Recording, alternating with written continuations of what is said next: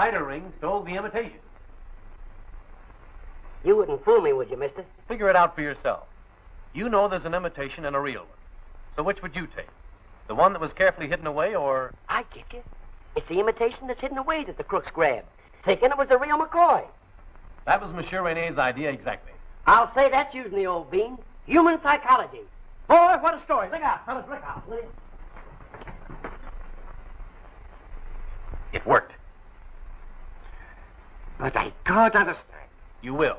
Now, here's the idea. You will take off this afternoon on your announced flight east. Once in the air, a robot plane controlled by radio will take the course you were supposed to follow. I am banking on the spider reading the report of the imitation having been stolen and trying to get the real one. Oh, I begin to understand.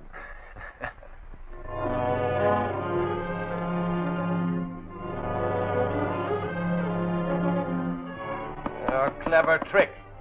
But Monsieur Rene has not outwitted us yet. Gordon must be told of this at once. He is with the wing. I will communicate with him.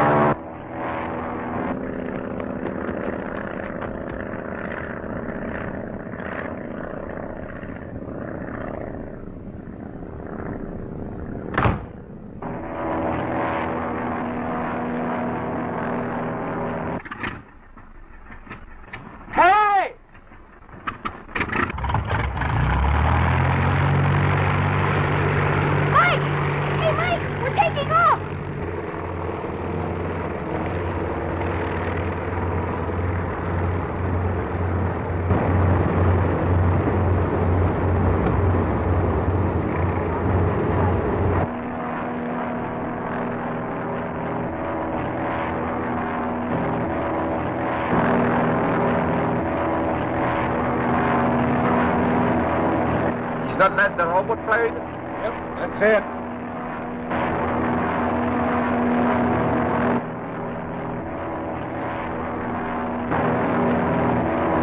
This up to Dick Tracy. Pilot, turn back.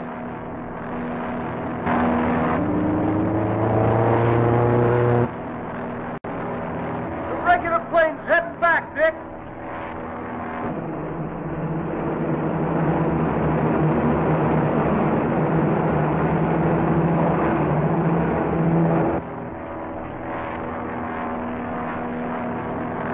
There comes the wing.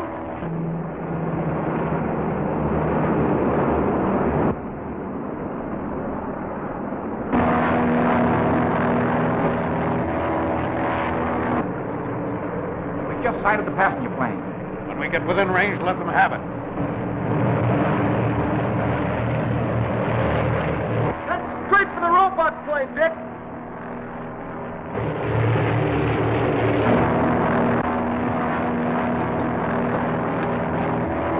Dick!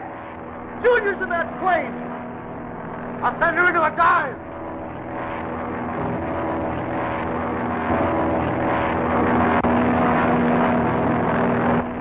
Radio control is out of order. Grab the stick, Steve, and head for the robot plane. I'm going to board her.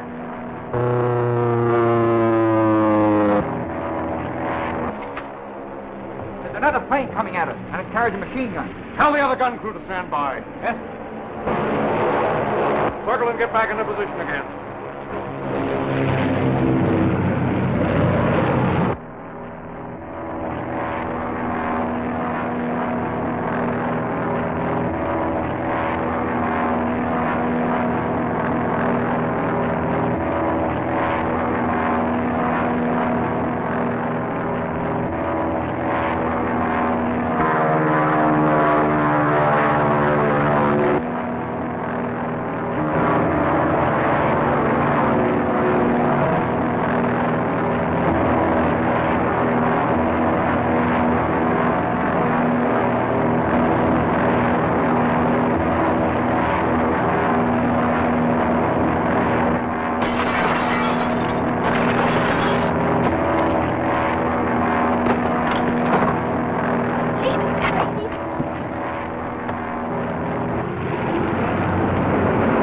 up, Junior. We're not out of the woods yet. Well, I'm not as scared now that you're here.